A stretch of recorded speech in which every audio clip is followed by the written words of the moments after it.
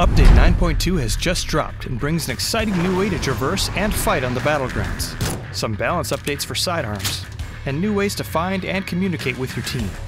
All this and more as we dive into the Update 9.2 patch report. First up is a new vehicle that is both fast and furious. The dirt bike is a new single-rider vehicle with fast acceleration, off-road suspension for rougher terrain, and a 130 km/h top speed. Spawning across all maps except for Karakin, this zippy bike will replace 50% of the current bikes that also spawn on these maps. With the arrival of the dirt bike also comes the ability to fire sidearms while driving most vehicles.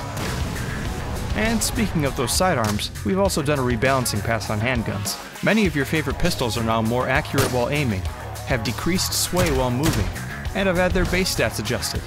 You can find a breakdown of each weapon's adjustments in the patch notes. Players looking to make new friends or play in a less random squad can check out the new Team Finder. Quickly and easily search for teammates to fight with and communicate with on the battlegrounds.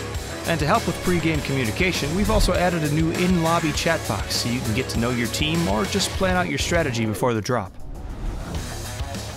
Finally, we're trying something new with passes this update, with a new character-themed pass based on Karakin's battle bride, Sadia. By purchasing the pass, you'll be able to unlock skins specific to Sadia and her story. This pass is independent of the Survivor Pass and has its own levels and rewards, which can be earned with XP from playing games. Each level can also be purchased on its own if you'd rather just get the rewards faster.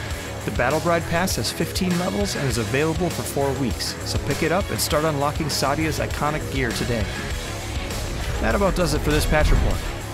As always, you can check out the patch notes for full details on these changes and more.